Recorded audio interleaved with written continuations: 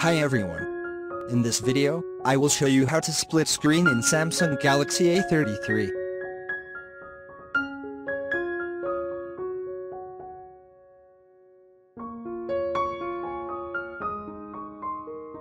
First open the app which you want to view in split screen.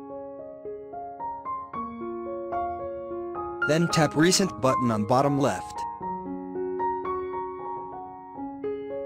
Tap on the app icon you would like to view in split screen view. Then tap Open in split screen view.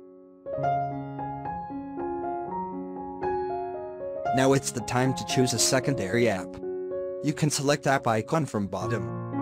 Note that not all applications will support split screen view. Tap on the app you would like to view through split screen view. Tap on three dots on blue horizontal line, then tap Switch button. This will switch app on split view. Simply hold down the blue horizontal line and drag up or down accordingly.